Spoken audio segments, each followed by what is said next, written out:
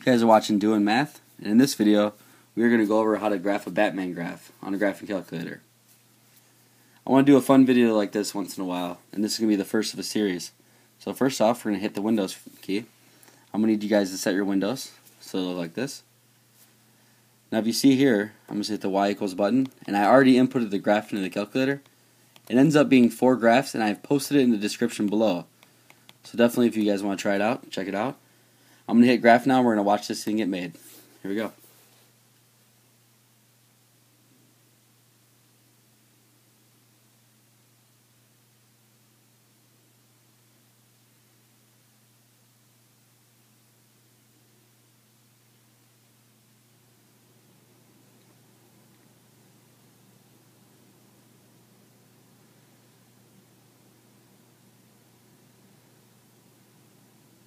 And there it is.